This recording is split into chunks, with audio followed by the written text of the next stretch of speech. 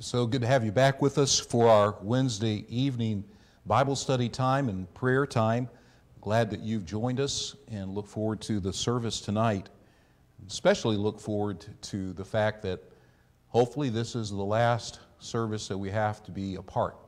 That we'll be back here in the building this coming Sunday morning. So I look forward to that. I'm sure you do too. We're going to begin our service with this chorus, "Great and mighty is the Lord our God," and He is. And it's a good way to start the service. So just encourage you to join in with us there at home as you see the words there on your screen. Great and mighty is the Lord our God. Great and mighty is He. Sing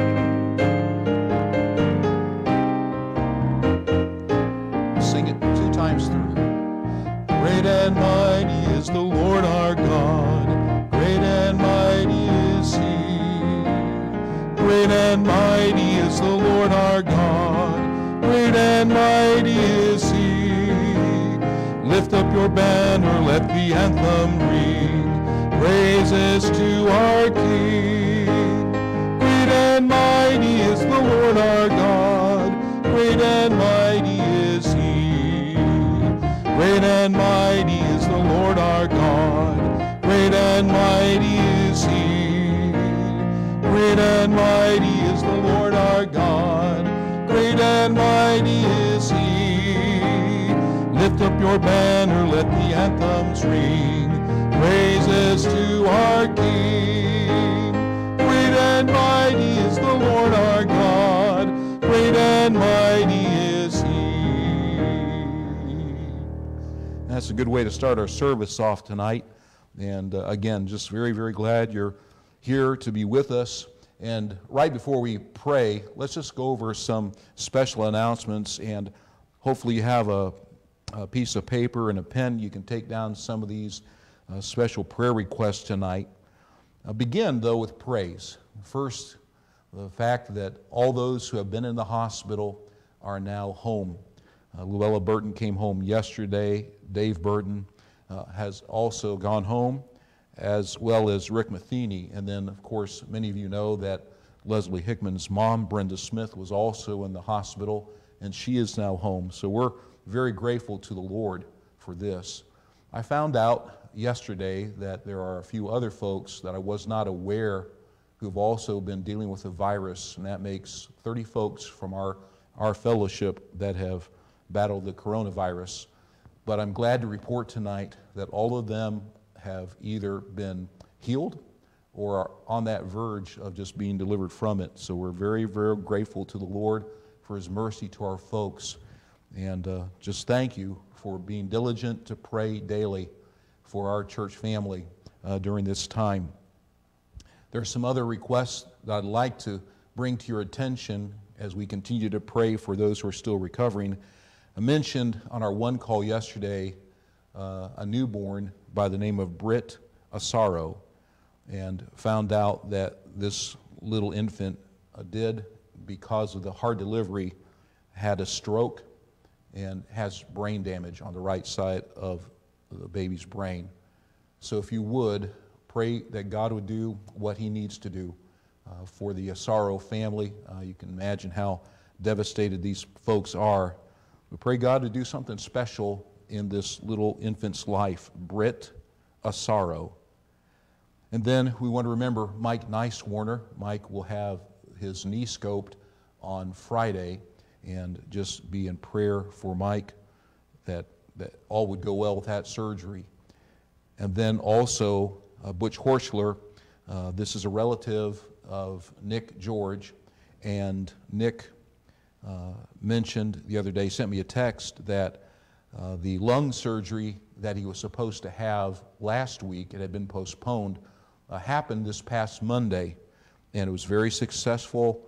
It has already improved Mr. Horschler's breathing much. Of course, we've been praying for this family spiritually as well, that God would just bring him to a saving knowledge of Himself. So if you would continue to remember Butch, that God would bring healing to him. He battles cancer, and so the surgery on his lungs, they actually, I guess, what they called it, what I was expressed to me, was shaved his lungs, and it was successful. And so pray for him, not only with his breathing, but God would just touch him with the cancer as well.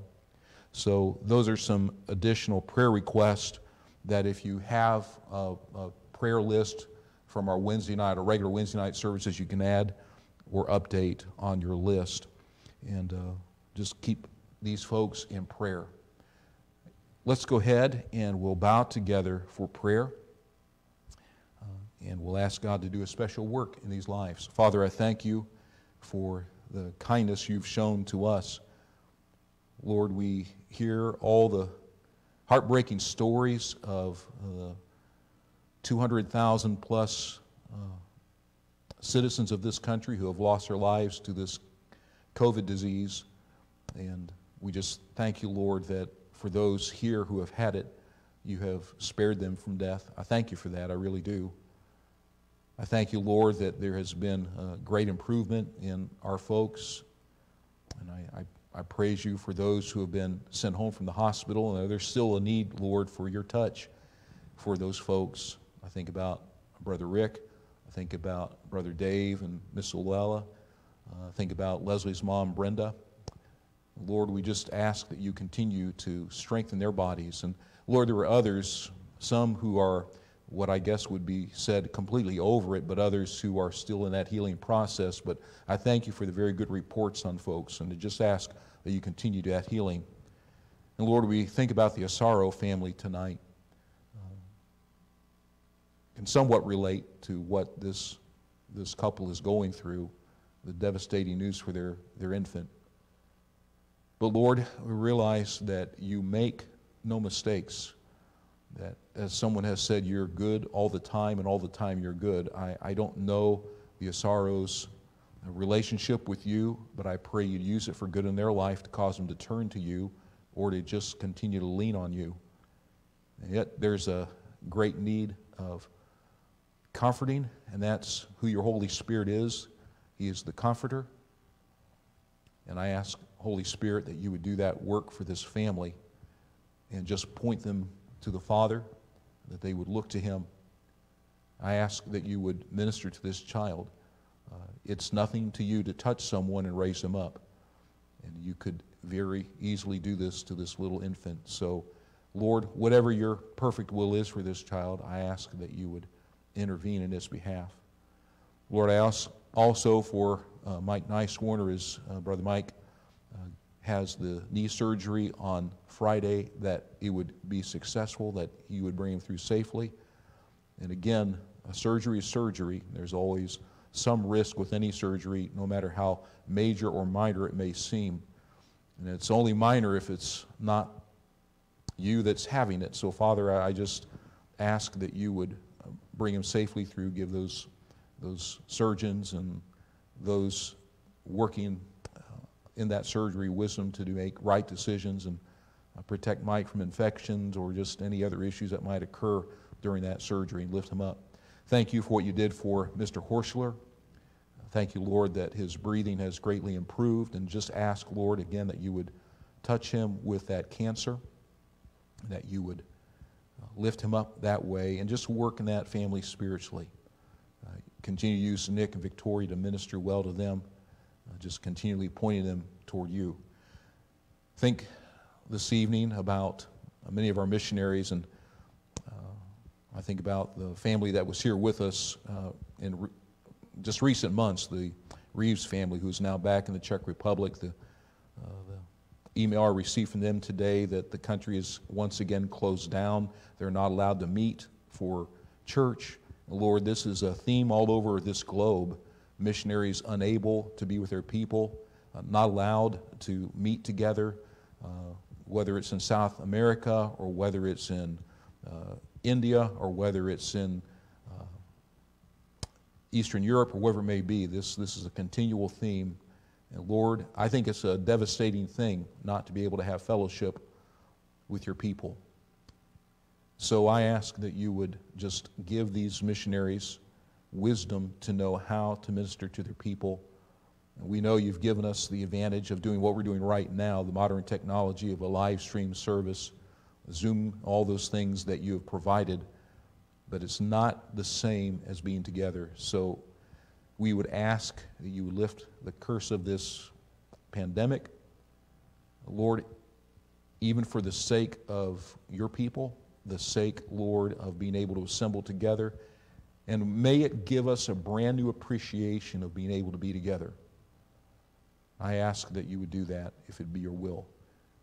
Don't question, Father, that this is a unique time, and we may very well be approaching that time you call the day of the Lord. There are multiple reasons for thinking that is true. But no matter what, you tell us to occupy till we come. Lord, help us to be busy about telling others about your Son. Help us to be busy about walking with you and growing our fellowship with you. Help us, Lord, to encourage one another. While we may not be able to always be together, as has been the case these last few weeks, we can still reach out to one another, whether it's a text, whether it's a phone call, whether it's a letter. We can still minister to one another, and I pray, Lord, you just help us to do so. And Lord, I ask as we look into your word this evening that you would teach us. I hope that folks are getting a benefit out of this study on the apostles as much as I have been being blessed in my own personal study for it. And I ask that would be true tonight. So Lord, have your way in the rest of the service. Lord, just bless your people. And Lord, work in Grace Baptist Church for good. And we do look forward to this Sunday being able to be back once again. And we thank you again for the mercy you've shown to us. We ask these things now in Jesus' name. Amen. Right before we take our Bibles, and we'll be going again into the New Testament to the book of Luke, I want you to go ahead and just sing with me one more chorus. We have come into this house and gathered in his name to worship him. We'll sing this chorus together.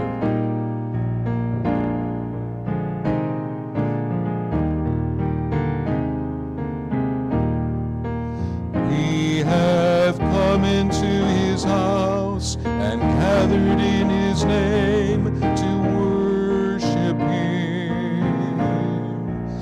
We have come into his house and gathered in his name to worship him. We have come into his house and gathered in his name to worship Christ the Lord. Worship him, Christ the Lord. Let's forget about ourselves and magnify the Lord and worship him. Let's forget about ourselves and magnify the Lord and worship him. Let's forget about ourselves and magnify the Lord and worship Christ the Lord. Worship him, Christ the Lord.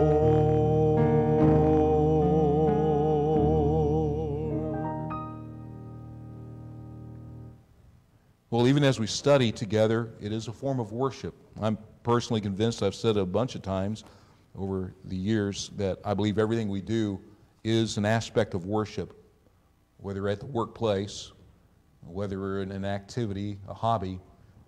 We magnify his name in some way, whether it's for good or even for bad. We do that, and so I trust that as we look into God's Word tonight, we would understand that, again, it is a form of worship.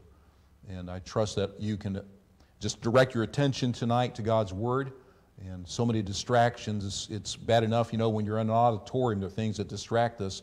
And I can't imagine, well, yes, I can, because I've watched services online and know how distracting sometimes being in a house can be. So I hope that you can concentrate tonight. Again, as we have done the last few times, as we have been looking through the lives of the apostles, we're going to go to the book of Luke, chapter 6, and we're going to read verses 12 through 16 by way of introduction tonight. Luke chapter 6, beginning in verse 12. And it came to pass in those days that he went out into a mountain to pray, and continued all night in prayer to God. And when it was day, he called unto him his disciples, and of them he chose 12, whom also he named apostles: Simon, whom he also named Peter, and Andrew his brother, James and John, Philip and Bartholomew, Matthew and Thomas, James the son of Alphaeus, and Simon Zelotes, and Judas the brother of James, and Judas Iscariot, which was also the traitor. You notice that he pairs them. It's Peter and Andrew, James and John, and so forth. These 12 men were paired into groups of 2. They would be sent out later to evangelize, and they would go 2 by 2. So it's significant that as we look at this particular man tonight, who he was paired with. And we're looking tonight at the life of the Apostle Thomas. Thomas is listed 8th in the list of the apostles. And I think there is significance to that. He's listed 8th here in the book of Luke, and he's also listed 8th in the book of Mark. And notice who he's paired with. He's paired with Matthew. Now, of course, we've been going through the book of Matthew on Sundays, and our theme being Follow Me.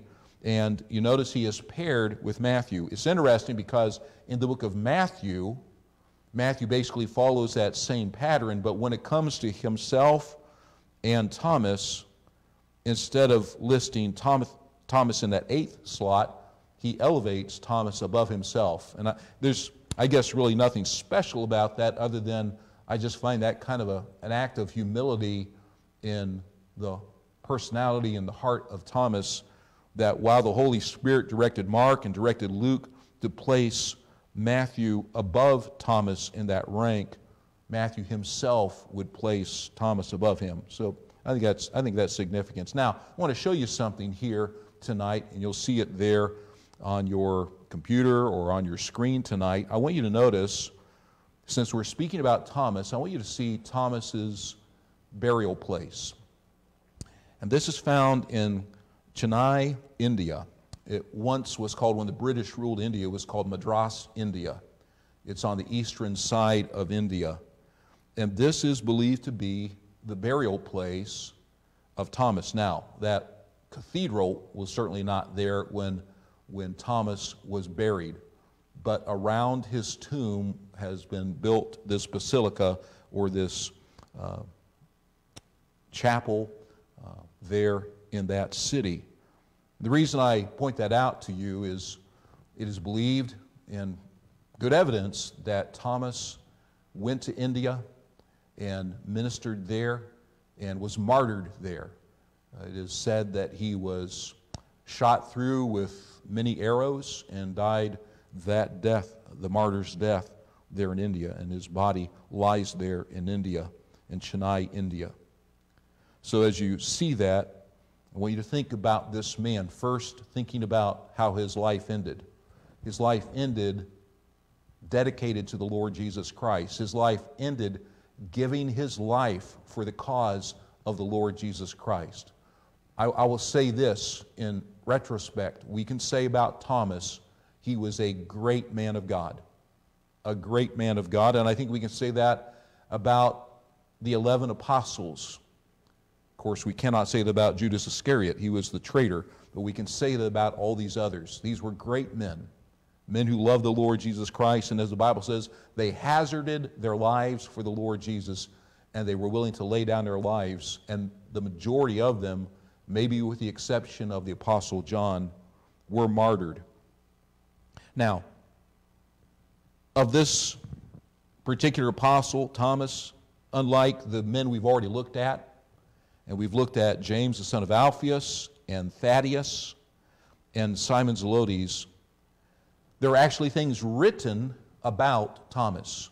With those other men, there were really very little, if anything, written about them other than them being listed among the apostles. Now, just to have your name listed among the apostles and know one day when we get to heaven and we look at that city, the foundations are going to bear the names of men like Thaddeus and men like Simon Zelotes and so forth. So it is a tremendous privilege to have walked with Jesus Christ. But of those men, there is really nothing mentioned of them other than their names. But that's not the case with Thomas. There are 3 conversations involving the Apostle Thomas, and each of those conversations is found in the last gospel, the Gospel of John. And while he is listed as Thomas in each of the official listings of the apostles in Matthew chapter 10, Mark 3, and Luke 6, and then later in Acts chapter 1, we find he was also at times called Didymus. And John, every time he referred to Thomas, or at least most of the times, said Thomas who is called Didymus. Now, what do these names mean? Well, the word Thomas and the word Didymus both mean the same thing. They mean twin. So it's believed that he had a twin. There are some men who think it was given in reference to what appears to be almost a dual personality. And I don't mean that in the psychological way, but here's a man who walked by faith and is known by another title, which we'll look at in just a moment. But more than likely, it just refers to the fact that he had a twin brother. Who that twin brother was, really don't know who that was. So Thomas, that Hebrew name, twin, and Didymus, the Greek name, meaning twin. Now I mention that just because this is a study and we're looking at his life, trying to be careful to get as much as we can out of this. But I also mention it because over the course of church history, he's also developed another name. And I think you know what that name is. It's not so much a name as it is a title. And personally, I think it's a bad rap. And I hope that tonight, as we look at his life, we'll come to understand why I personally believe it's an unfair title for him. As you know, I think you're already thinking of it. He's referred to many times as Doubting Thomas. Doubting Thomas. Now we're going to look at those passages in the book of John, and we're going to begin in John chapter 11. John chapter 11. Now the interesting thing about the Gospel of John, it is distinctly different from the other Gospels in that we find detailed conversation of the Lord Jesus. And when we come to chapter 11, he is going to go to Bethany, just literally days away from entering Jerusalem, being declared king by the masses, and then a few days later, having many of those same people cry out, "Crucify him," and then he dies on Calvary. To the end of the book, where after his resurrection, he meets with the apostles and challenges them to go into all the world, where he said famously, "So send I you." He meets those men there on the seashore, fixed them breakfast, and challenges Peter. "Peter, lovest thou me more than these?" And so it's really just a matter of days or just a few weeks from chapter 11 to the end of the Gospel of John. And in those last days, there are 3 conversations that Jesus and the apostles and Thomas have. Now, these aren't long conversations. There's not a lot of words attributed to Thomas, but every one has great significance, and I want you to notice this tonight. In John chapter 11, now we all know the account here of Jesus raising his friend Lazarus from the dead. Now, to me personally, now this is, for me personally, is the greatest of all the miracles that Jesus performed. Now, that may not be your mindset. I can't argue with anyone who would say, "Oh, to me the greatest miracle is Jesus walking on the water," or saying to the storm, "Peace be still," and all of a sudden the storm stops. I can understand that. I can understand someone say, "To me the greatest miracle is when Jesus, took those 5 loaves and 2 fishes and with those fed thousands and thousands of people." I could understand that. In fact, you could probably plug in just about any miracle did and consider that personally the greatest miracle that the Lord performed during his 3.5-year ministry. For me, I look at this, and the reason being is Jesus was well aware that Lazarus had died, and Jesus purposely delayed his coming so that By the time he arrives in Bethany, which was very close to Jerusalem, Lazarus had been dead 4 days. Now, while the Egyptians practiced the practice of embalming, the Jews did not do so. And so, having been now in the tomb for 4 days, we know what was going on, decomposition. And so when Martha says to Jesus, "Behold, Lord, he stinketh. My brother has been in that tomb for 4 days, and his body stinks," she meant exactly what she said. His body was rotting. And after those 4 days, for Jesus to raise this man from the dead, there could be no question, and there really wasn't a question now, among the Pharisees, the scribes, the lawyers, the Sadducees, and the people. There was no question of this man's greatness and his power. To me, personally, the greatest miracle he ever did. And in the midst of this account, in John chapter 11, is a statement by Thomas, and that statement is this: "Let us also go, that we may die with him." Now, I want to go back, and just for clarity's sake, let's read from verse 1 up to that statement. Verse 1 of John 11. "Now a certain man was sick named Lazarus of Bethany, the town of Mary and his sister Martha. It was that Mary which anointed the Lord with ointment and wiped his feet with her hair, whose brother Lazarus was sick. Therefore his sisters sent unto him, saying, Lord, behold, he whom thou lovest is sick. When Jesus heard that, he said, This sickness is not unto death, but for the glory of God, that the Son of God might be glorified thereby. Now Jesus loved Martha and her sister and Lazarus. When he had heard therefore that he was sick, he abode 2 days still in the same place where he was. Then after that he saith to his disciples, Let us go into Judea again. Now I want you to notice carefully verse 8.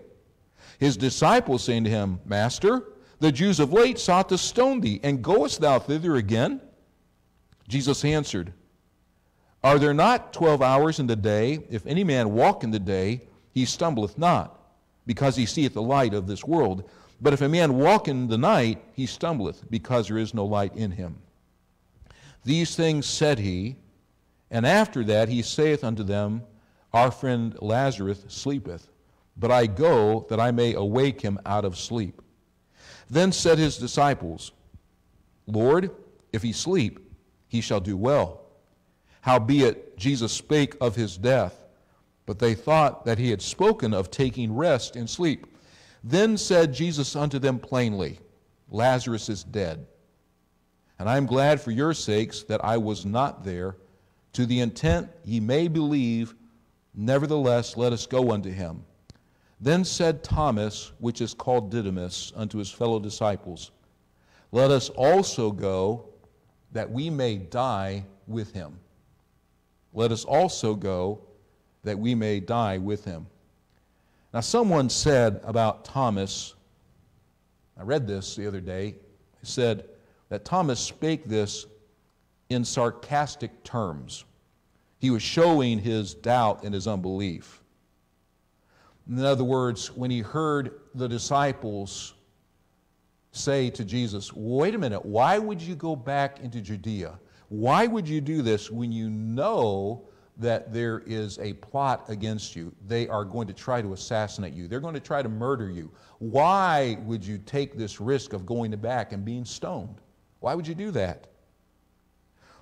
The thought was, from this particular individual, that Thomas, being the doubter he was, being negative as he was in this person's assessment, that he said in sarcastic terms, well, yeah, let's just go back and die with Jesus. Now, I'm going to be honest with you and tell you, I think that is not right. I don't think that is the attitude of Thomas at all. I want you to notice that statement once again there in verse 16. And notice just the first half of Thomas's statement. He said, Let us also go. For me personally, when I look at this, I think Thomas is showing a love and a devotion that none of the other disciples at this moment, I'm not talking about every moment of every day, but at this particular moment, I think Thomas was showing a love and a devotion at that moment. And it was revealed by the fact of what the other apostles said, and then what Thomas would say after those few moments. In verse 8, it doesn't sound like the other apostles wanted Jesus to go to Bethany, nor were they really willing to go into harm's way themselves. They said there in verse 8, wait a minute, Lord, the Jews, they're trying to stone you. And why would you go there now? There's a death plot against you. You know, we don't want you to die, and quite frankly, we don't want to go into those circumstances. We don't want to go into harm's way. But you notice what Thomas said. He said, let us also go. Let's go with Jesus. There's an interesting aspect to the high priestly prayer of Jesus. It's found in chapter 17 of this book.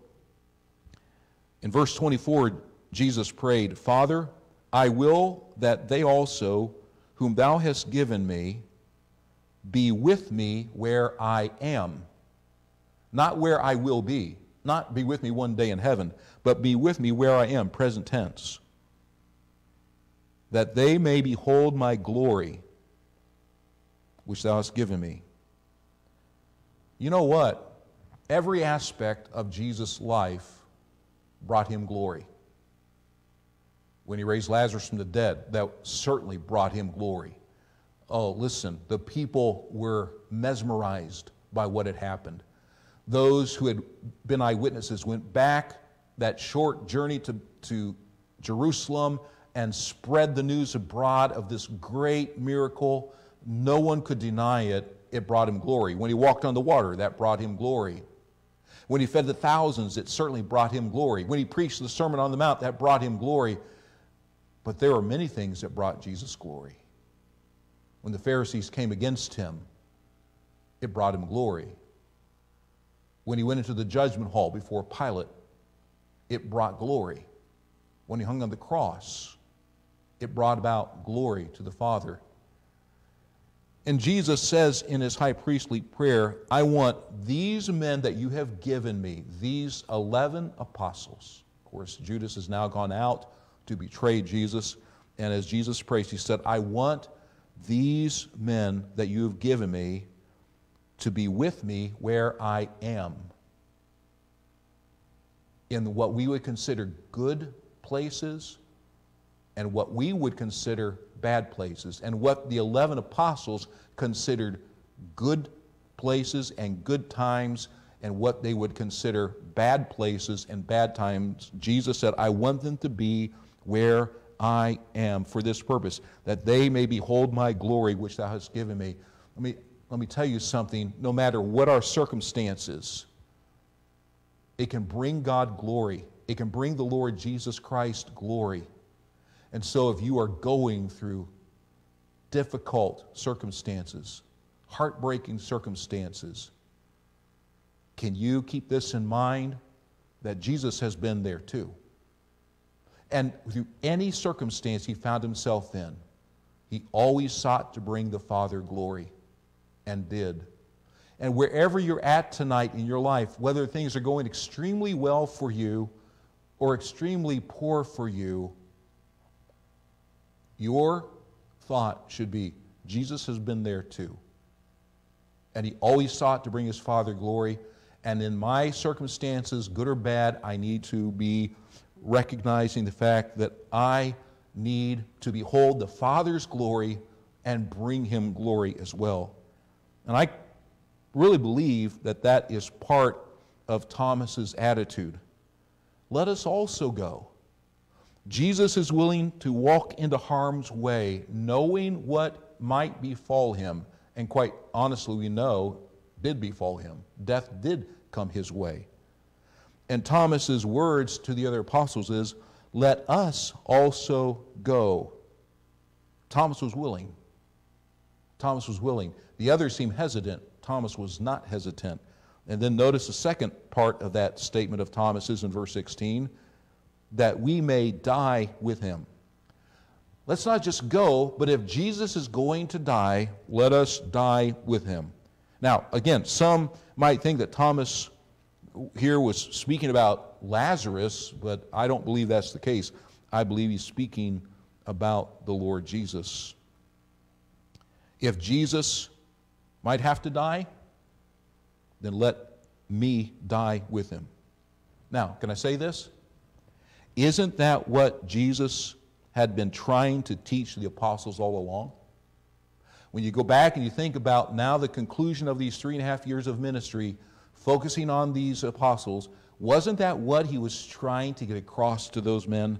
Think about Luke 14, verse 26. Jesus said this, "If any man come to me and hate not his father and mother and wife and children and brethren and sisters, yea," now listen, "and his own life also, he cannot be my disciple."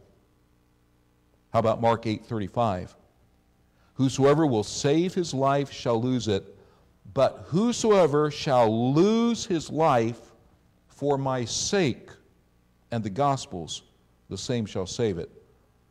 I personally think Thomas's attitude was, you know what, this is what Jesus has been teaching us all along. Now, as a group, we've just spoken in an attitude of fear. You want to go to Bethany and risk losing your life? And quite possibly Thomas remembered Jesus' teachings. You lose your life, you'll save it. For my sake and the gospel. And Thomas's words, hey, guys, let us go with him, that we may die also with him. It's apparent by this text in John 11 that all of the apostles, despite their reservations, ended up accompanying Jesus to Bethany. And they might have had Thomas to thank for that. Because while they were hesitant to go, wait a minute, Jesus, this doesn't seem reasonable to go, it's Thomas who steps up and says, hey, let's go with him, that if necessary we can die with him. That's what he's been teaching us. And so they went, and they were eyewitnesses of this miraculous event, the resurrection of Lazarus from the dead after 4 days rotting in the grave. Now think about this. Now listen, there's always courage in numbers. There's always courage in numbers. You say, what do you mean? All of those men, and at this point it's still Judas Iscariot along with them, all of them accompany Jesus. While they're initially hesitant and they warn Jesus not to go, and certainly in the back of their mind they're probably thinking, if there's risk to you, there's going to be a risk to us because we're your apostles. They ended up accompanying of Jesus, and I think they took comfort in the fact that, you know what, if Thomas is willing to go, we'll take courage too and we'll go. And they accompanied Jesus in this tremendous event there at Bethany, the resurrection of Lazarus. I want you to go over to now the second conversation found in John 14. And again, we're talking about just a matter of days. Jesus makes his way to Bethany. Lazarus is raised from the dead. And after this raising of the dead, he will eventually make his way into the city of Jerusalem, present himself to the people. They will say, Hosanna, glory to God in the highest. They'll refer to him as the King. And of course we know during that week, called the Passion Week, we know what happened. The mobs turned against him.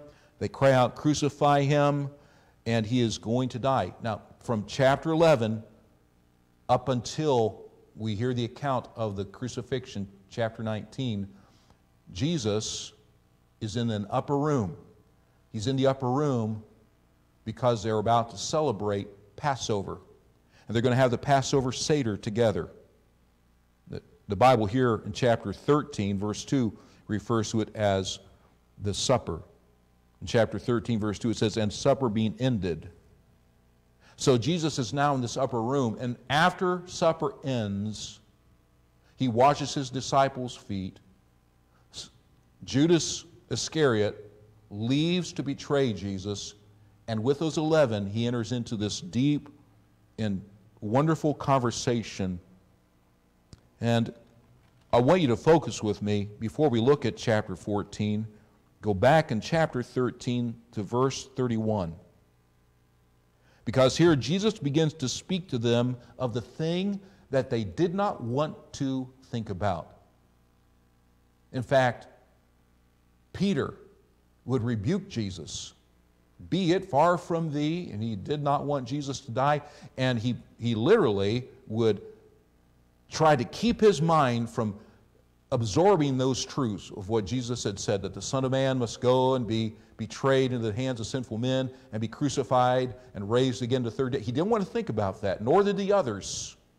And I think when it says that the disciples did not understand, I think they purposely did not want to understand, and they purposely drove it out of their thoughts. But now Jesus is just a matter of hours away from being betrayed.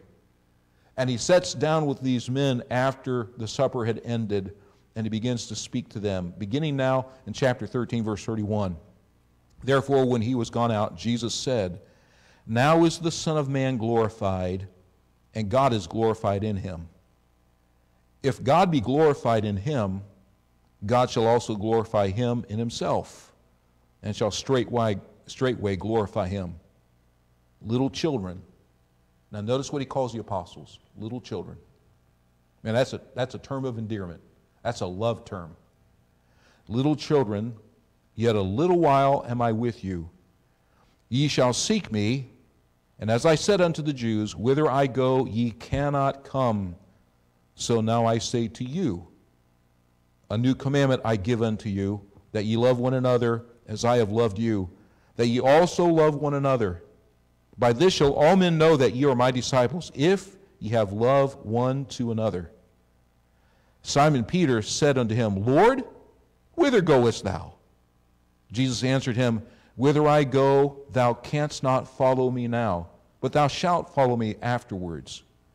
Peter said unto him, Lord, why cannot I follow thee now? I will lay down my life for thy sake. Jesus answered him, Wilt thou lay down thy life for my sake? Verily, verily, I say unto thee, the cock shall not crow till thou hast denied me thrice. Let not your heart be troubled.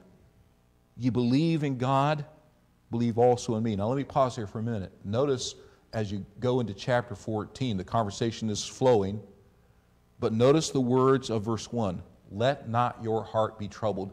When these 11 apostles heard those words, I'm departing and you cannot come with me, sent heartache, discouragement, not only into the heart of Peter, but into all of those men.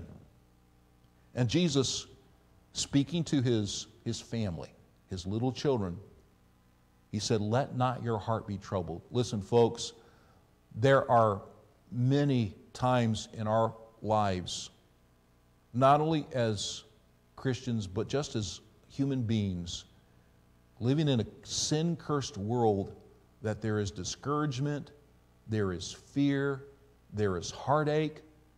And here is the comforting, consoling words of our Savior. Let not your hearts be troubled. Ye believe in God, believe also in me. And then words that deal with the future. In my Father's house are many mansions. If it were not so, I would have told you. I go to prepare a place for you. And if I go and prepare a place for you, I will come again and receive you unto myself, that where I am, there ye may be also. Aren't you glad when Jesus prayed in John 17, I want them to be where I am?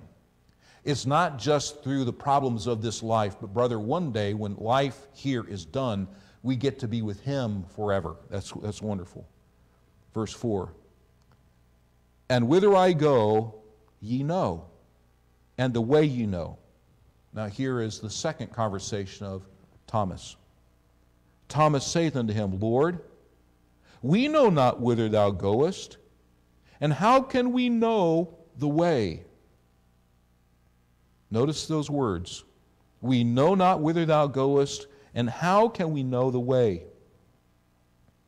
Now, the words that Thomas just said are not necessarily words of doubt or confusion. In fact, when you really stop to think about it, it's the exact same question that Peter had posed. When you go back to chapter 13 and you look at verse 36, notice what Peter says.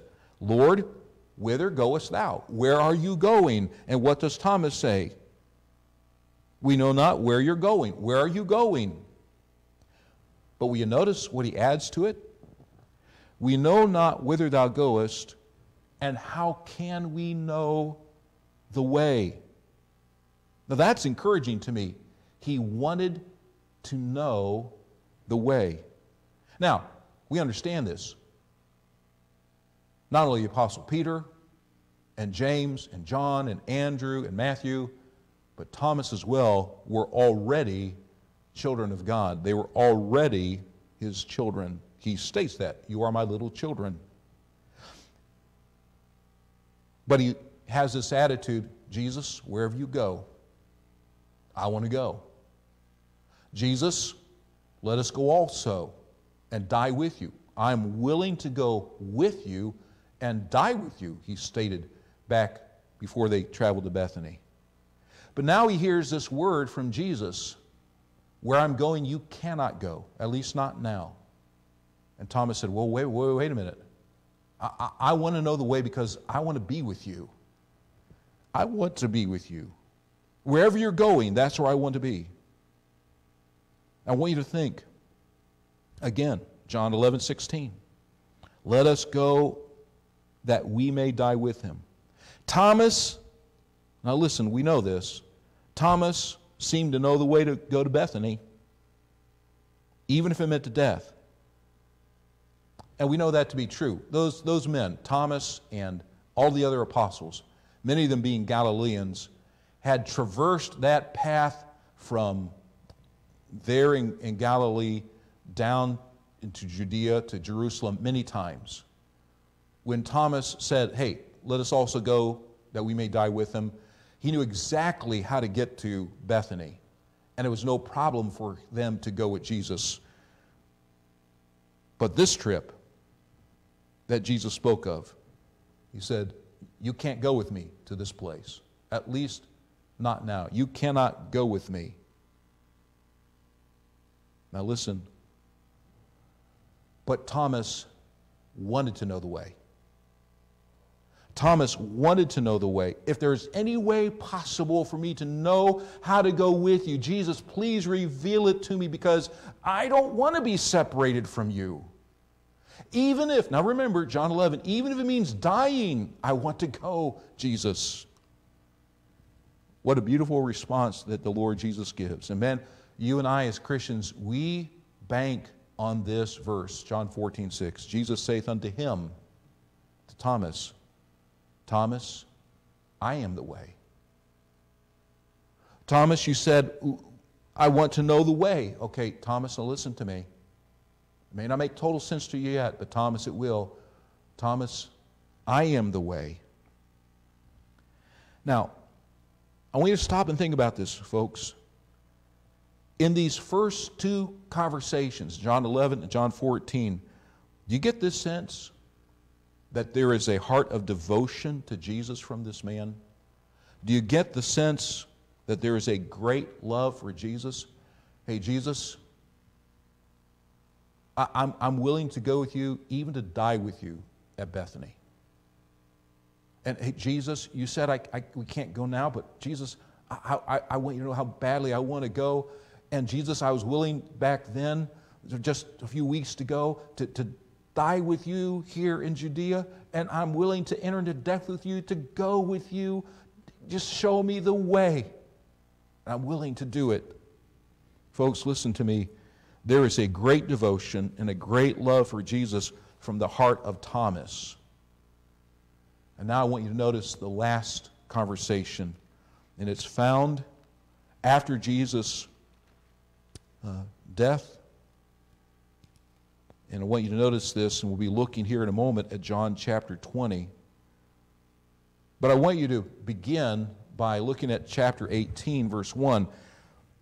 Their time in the upper room has come to an end. Their conversation, that deep, loving conversation that Jesus has with his apostles, has now come to an end. And when we come to John chapter 18, verse 1, it says, when Jesus had spoken these words, he went forth with his disciples over the brook Kidron, or what the Old Testament says Kidron, where was a garden, into the which he entered, and his disciples. And of course we know that was the Garden of Gethsemane. It's there in Gethsemane where Jesus prays. It's there in Gethsemane where the band of men was sent by the officers of the temple to arrest Jesus. It's there where Jesus was taken and then eventually led to the high priest.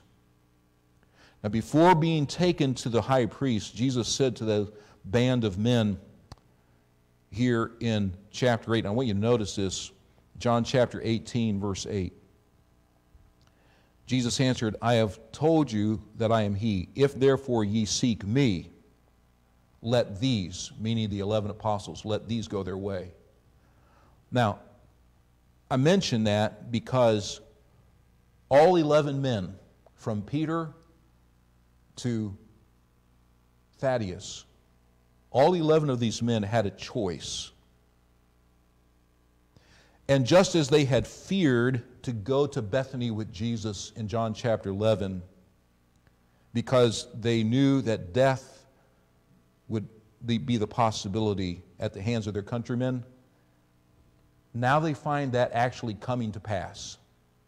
The warning they had given to Jesus, they've sought to stone you, they're trying to kill you, you don't want to go there right now. I mean, you are just a red-hot target for being put to death. You don't want to do this. And yet, Jesus went, and who was it that said, let us also go that we may die with him? Thomas, the one who gets the label of being the doubter. He said, Jesus, if you're going away, as you said in John 14, just show me the way, because I'm willing to go with you even into death to be with you. But when those moments came, and this, what we would call a fearful event, came to pass, Jesus, in his kindness, and I just pretty much find this amazing, he said to the band of men who had been sent, let these men go. Just let them go their way. They had a choice. Every one of them could have said, no, we're not forsaking you. We're not leaving you. But we're told in the book of Matthew and in the book of Mark, these words were used by those two writers. They said, they forsook him. They had a choice, and they chose to forsake him. Now, Thomas was part of that group. And Thomas, like his partner Matthew, and like Andrew, and like James, and like Thaddeus, and like Philip, all of those men forsook him at that moment. Now, I want you to think about this. They forsook him, and they were scattered abroad, really. They would eventually make their way back to the upper room. They would take solace and refuge in the upper room. But one of the men, I'm not talking about Judas Iscariot, but one of those 11 you would find missing from that upper room, at least part of the time, and that man was the Apostle Thomas. Now, I'm pointing this out for this reason. At this moment when they forsook him, there is going to be a lack of fellowship between these apostles. And at this point, because of what's going on, the fear that's welling up in their hearts, it's like every man for yourself, and they all scatter. They all leave. This tells me something, how important it is for brethren to be together. You know, in the book of Psalms, we're told how good and how pleasant it is for brethren to dwell together, in unity, but to dwell together. There are two very special passages. One is found in the Old Testament, the very last Old Testament book, the book of Malachi, and I've shared this a number of times. I hope over the years it's registered. I want to go back and read this to you. Malachi chapter 3, beginning in verse 14. It's talking about God's people, and it says, "Ye have said," God's people have said, "it is vain to serve God, and what profit is it that we have kept his ordinance, and that we have walked mournfully before the Lord of hosts? And now we call the proud happy. Yea, they that work wickedness are set up. Yea, they that tempt God are even delivered. Then they that feared the Lord spake often one to another, and the Lord hearkened and heard it, and the book of remembrance was written before him for them that feared the Lord and that thought upon his name." I point this out for this reason. In the midst of a time of great discouragement and heartache for God's people Israel, they came to the point where they said, you know what, serving God is useless. We look at these wicked people, man, they're set up for life, man. They got it easy, they got it good, they got money. You know, we're struggling, we are suffering. You know, we've come back here thinking we rebuild the temple and rebuild the city and everything would be good and that God's blessing would be upon us, but it seems almost like the opposite. Everything we thought was going to happen, what the prophets had told us, seems to be opposite, and they were discouraged. They said, you know, all those people, they're so proud and arrogant, and they're happy. And we who are humbled before God are not happy. We're miserable.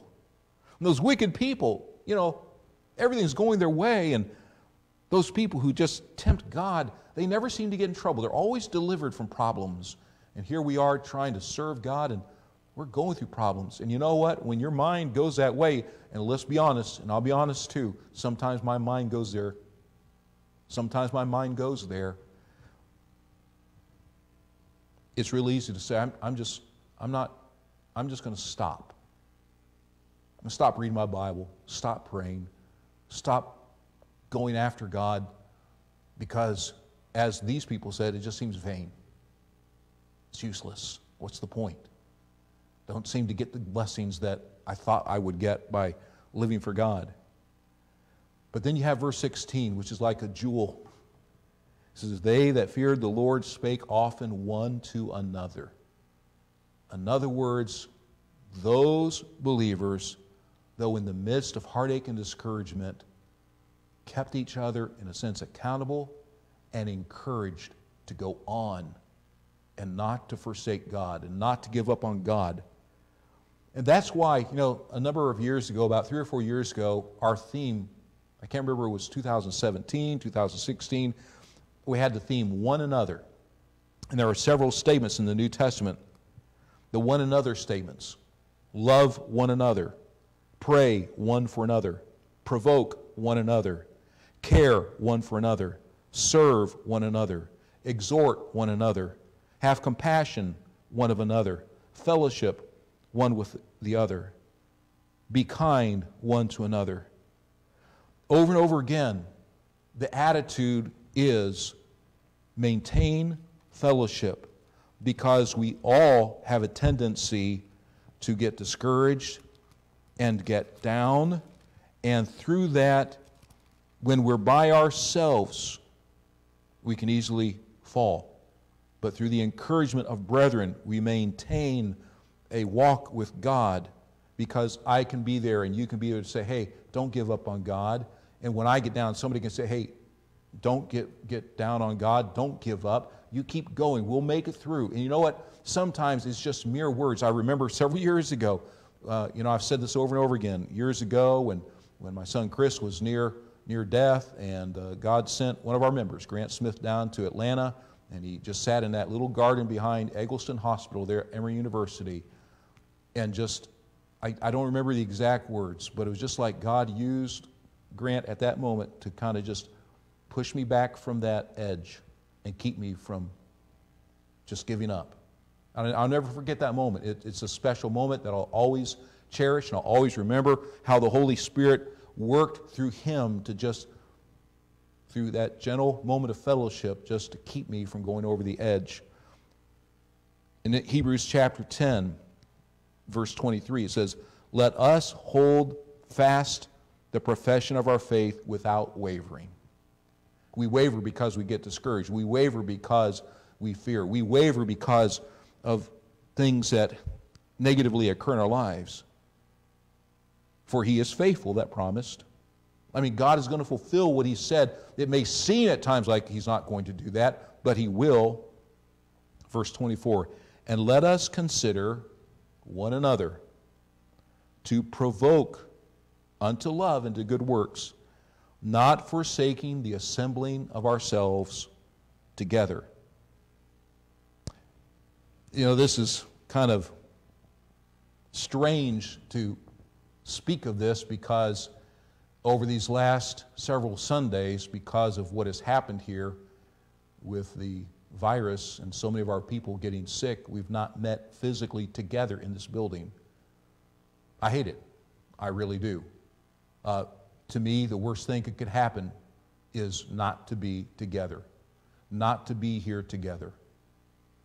And yet these things have befallen us. But I'll tell you one thing, it sure makes me have a greater appreciation of being together with my church family. It gives me a greater love for my church family. And I look forward to being back together with my church family. You say, okay, Pastor, why did you bring all this out? Because at this moment, Thomas may very well have been alone. Later in chapter 20, it references the fact that Thomas was not in the upper room with the other 10 apostles. It may have been that Thomas, being separated from his brethren, sank deeper and deeper into this, what we call and what Jesus referred to as his doubt. You know what? When there's no one there to help pick you up and to encourage you, it's easy to fall into that mindset. So quite possibly, this man we hear called Doubting Thomas took courage in and was fortified in the faith by his brethren. That one of the reasons he remained faithful and deepened his love for Jesus Christ was during those 3.5 years, he was fortified by the other apostles, and the other apostles were fortified by each other. But at this moment, they'd all forsaken Christ. At this moment, they were all afraid. At this moment, they all fled. And let's be honest, we call Thomas Doubting Thomas. And there are people who, in their theological mindsets, look at him with a critical eye. And listen, I'm not trying to justify Thomas's doubt. But can we be honest? All of these apostles doubted. In Mark chapter 16, the Bible makes it very plain. It wasn't just Thomas who doubted. Let me read to you from Mark chapter 16. And here you find these words of the doubt that filled all 11 of these men. It says in verse 14 of Mark 16, afterward he appeared unto the 11 as they sat at meat, and upbraided them with their unbelief and hardness of heart, because they believed not them which had seen him after he was risen. All of them doubted, not just Thomas. Thomas doubted no more than the others. His doubting response, though, might have actually revealed more than doubt, so to speak, but to me, it shows, if you would, a devotion. And by that I mean, for someone who said, I'm willing to go with you into death, I want to be with you no matter what, to me, Thomas was so stung by the loss of the one that he was originally willing to die with, that it just devastated him at the moment. Now, think about this, and this is the reason I say that. He was willing to go with Jesus into death, but Jesus said, this death none of you can accompany with. This is something I have to do alone. You can't come with me. You can't go where I'm going. This death, I die alone. Of course, we know that. We know that only Jesus Christ could die for the sins of the world. Thomas could not be with him. And because he could not be with him, I think Thomas just felt this devastation, this loneliness. And here in chapter 20, as we come to a close tonight, I want you to look at verses 24 through 29. Chapter 20, beginning in verse 24. But Thomas, one of the 12, called Didymus, was not with them when Jesus came. The other disciples therefore said unto him, We have seen the Lord. But he said unto them, Except I shall see in his hands the print of the nails, and put my finger into the print of the nails, and thrust my hand into his side, I will not believe. Now notice those words. I will not believe. I mean, this man is crushed. He's been devastated. And because he was alone, I think those feelings just overwhelmed him. Verse 26, And after 8 days, again, his disciples were within, and Thomas with them. Then came Jesus, the doors being shut, and stood in the midst of, and said, Peace be unto you. Now, he's going to turn his focus on one man, on Thomas. Then saith he to Thomas, Reach hither thy finger, and behold my hands, and reach hither thy hand, and thrust it into my side, and be not faithless, but believing. Thomas, listen, don't be faithless, just believe. Get back to believing me, Thomas. Now, I don't find that as a demeaning, demoralizing rebuke. I don't find that at all. I find those really words of a gentle rebuke, yes, but words of compassion, words of kindness, words of love. Thomas, I want you to believe me. You've been through a devastating experience. Thomas, believe me. Believe me. Walk with me in fellowship once again. And you notice what Thomas did? Listen, he didn't have to sit there and debate with the Lord. In fact, by the evidence of chapter 20, he did not even have to physically do what Jesus gave him permission to do, to take his fingers and thrust it into the nail prints of his hands, or to take his hand and thrust it into the wound in his side. He just simply, notice this, verse 28, Thomas answered and said unto him, My Lord and my God. Total surrender, total reestablishment of his trust and love and devotion for the Lord Jesus. And then Jesus made this really wonderful statement, verse 29, Thomas, because thou hast seen me, thou hast believed. Blessed are they that have not seen and yet believed. And that's concerning you. You are the one that has not seen and yet believed. You've never seen Jesus. You weren't there for the resurrection. You weren't there in the upper room when he appeared to those men. You weren't there along the shore when he fixed breakfast and challenged them to believe him and go into the world and preach the gospel. You weren't there at his ascension, but yet you've believed. I look at this man and don't find in him an attitude in which I can rightly criticize him as though he was a negative, unbelieving man. Not at all. In fact, I find a man who had such a rich and deep devotion and love for Jesus Christ that when that moment came where he could not really accompany him to death, where Jesus said, You cannot come with me, that it just threw him, at least temporarily, for a loop. And quite honestly, I have found myself in that place plenty of times, and I found the same experience that Thomas felt. Just a love and a kindness and a sweetness and a drawing back into fellowship from my Savior. You know, even when he has to chasten us, he says he does it with an attitude of love. Whom the Lord loveth, he chasteneth. I think we need to change our attitudes toward Thomas and see him as a devoted man, a man with a deep love for Christ, a man who was devastated when he could not accompany Jesus to death and thought, you know what? That relationship is gone.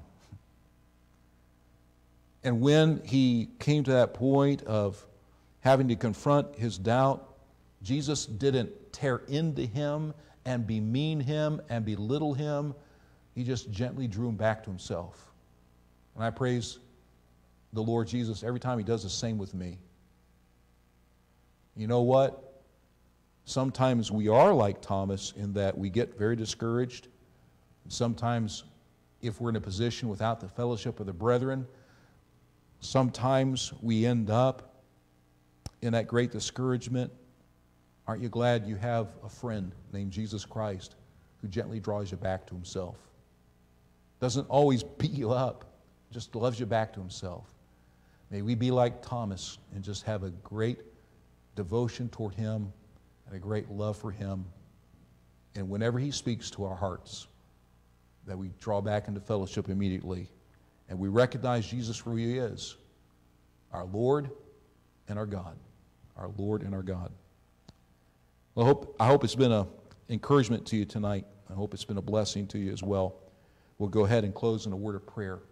So we'll bow together. Father, I thank you for the life of Thomas.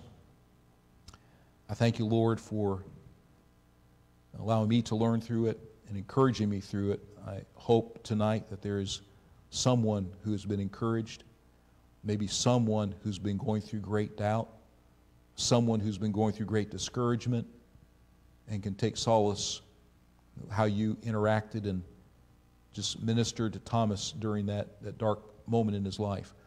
Lord, we'll thank you for it. Again, I just want to say thank you that you have done a special work for the people of grace, those many folks who have been infected and now have experienced healing or are on that path to healing, and those who are in the hospital now home. Thank you. We look forward to being back in your house. I know not everyone will be able to be back yet, but we thank you that we'll be able as a church family to come back and be together again. We praise your name for it. I pray just bless our folks, hedge them in throughout the rest of the week. Lord, help us to look for opportunities to tell others of Jesus. We'll thank you. In Jesus' name we pray. Amen. Well, you folks have a good night, and look forward to seeing you Sunday morning, 9:30 or 11. Good night.